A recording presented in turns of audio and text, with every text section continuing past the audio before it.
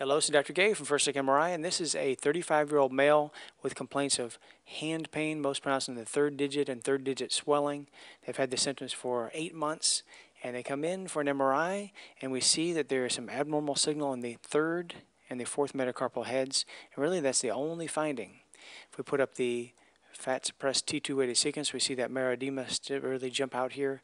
It's really intense in the third. This is the second, third, fourth metacarpal head. So the third metacarpal head is really has intense marrow edema. It goes all the way down through the entire shaft. And the fourth metacarpal head also has some moderate edema, not quite as bad, and the edema also goes into the shaft.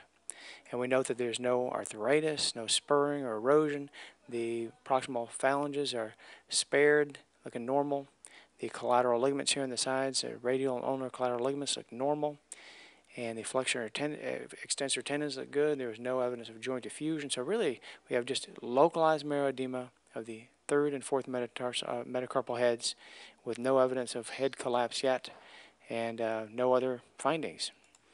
Now on the sagittal T1 images here, we see the extensor and flexor tendons look normal, and we see that the marrow edema is really more localized to the palmar aspect of the metacarpal head.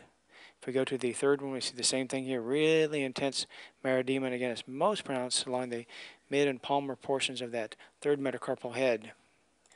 The patient had no injury. Their symptoms were long-standing for 8 months, and they had no job that would cause repetitive microtrauma.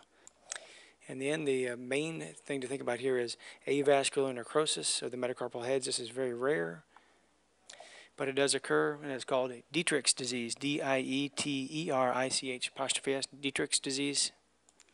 And again, there's no head collapse, but I think this patient is at risk to have the heads collapse. The other thing to think about is just osteochondritis.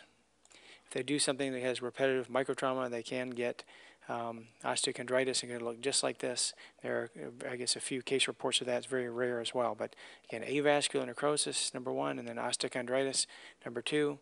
And again, there's no collapse yet, but I'm worried that this patient is at risk to develop that. And thank you very much.